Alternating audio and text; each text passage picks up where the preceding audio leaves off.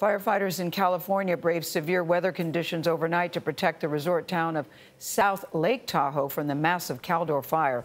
Now, the wind has died down just a bit, but the fire has now expanded to more than 320 square miles. Officials say it is expected to grow much larger before they can get it fully under control. Carter Evans is in Myers with more on the story. Carter, good morning to you. Well, good morning. The good news now, those high winds have finally calmed down, but the fire is still burning, and we're less than 50 yards away from homes that are heavily guarded by exhausted firefighters who've been battling this blaze for weeks with no clear end in sight. The Caldor Fire is pushing east toward the Nevada state line over terrain so dry and dangerous, officials say they may be forced to let it burn for miles. This is some steep, rugged, nasty country, and it's just not safe in a lot of it to put our firefighters up there in that stuff. Many of the more than 4,200 firefighters attacking this blaze have now been working nonstop for 19 straight days, using everything from helicopter water drops to bulldozers and hand tools. So far, they've been able to keep the flames away from South Lake Tahoe, partly by lighting backfires and clearing brush to slow the fire's advance.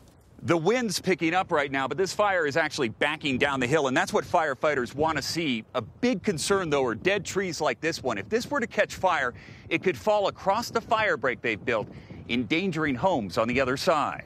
As flames now approach the Nevada state line, the threatened Heavenly Ski Resort is being transformed into a base camp for firefighters. There's a lot of work to be done down here, a lot of threats still down here with these small spot fires that are still burning down here. For Battalion Chief Dave Lochner, the battle is personal. He's in danger of losing his parents' cabin.